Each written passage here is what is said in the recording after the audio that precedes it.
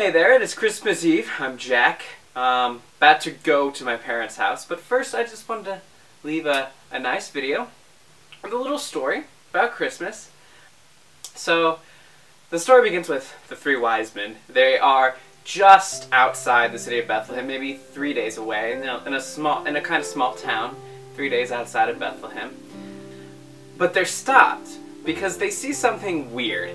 There's this guy with a big fire going. They think that's weird because A, it's the middle of the day, and B, that they're in the desert. So they decide to approach this man, and they talk to him and ask him, what is with the fire? The man tells them his name is Franklin, and kind of launches into his story. Basically what he says is that in his younger days, really only about a year ago, he was kind of the town prankster. He would just pull little harmless pranks on people.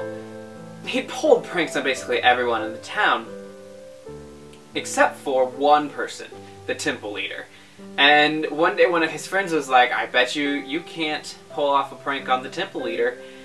And Franklin was like, I bet you I can. So he did. He sat up top of a roof that he knew the temple leader would be walking by during the day, and poured a bucket of ice-cold water on him.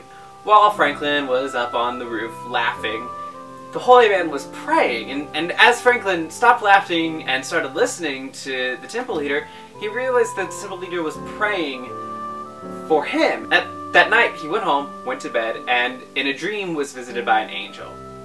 The angel told him that the holy man had prayed and said that he wished that Franklin would see the error of his ways, and so now God was making Franklin as cold as he had made the holy man. So when Franklin woke up then the next morning, he was just cold all over, and nothing could really make him warm, and it was just miserable. So basically Franklin explained that now he burns everything and stands by a fire day and night, covers himself up with bundles of blankets just to kind of at least think he maybe feels warm, but he never really does. Upon hearing the story, the wise men took pity upon Franklin because they knew he wasn't a bad person. He just pulled a couple of pranks, and he did seem truly sorry for what he had done. So they told them that they were on their way to see the newborn baby Jesus, and that perhaps if he wanted to come along, he could ask the Son of God for his Father's forgiveness. And Franklin said, I'd love to, but I cannot leave this fire. It is the only thing that keeps me kind of comfortable.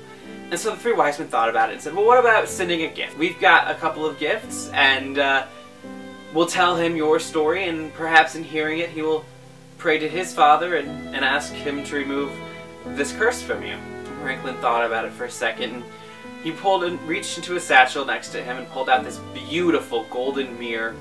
Just golden and a bunch of like diamonds and jewels and everything just in the mirror, in the handle, and said, this is all I have, and it was my aunt's mirror.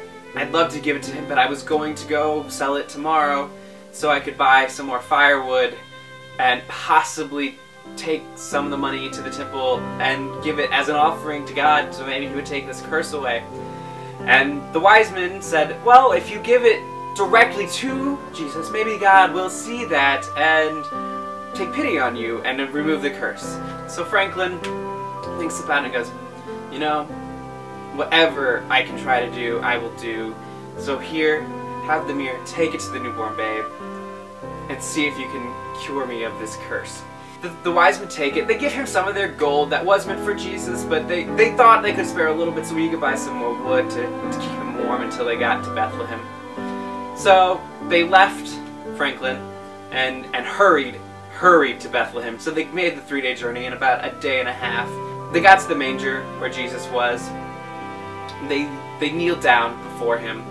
They turned to Mary and Joseph and said, we have some gifts for the babe, and if it is okay, we would like to shower him with them. And Mary said that was fine, and Joseph nodded his head, and one of the wise men pulled out the mirror, brought it to where the baby was laying, and said, Jesus, we, the three wise men, bring you the gift of cold Franklin's aunt's hand mirror.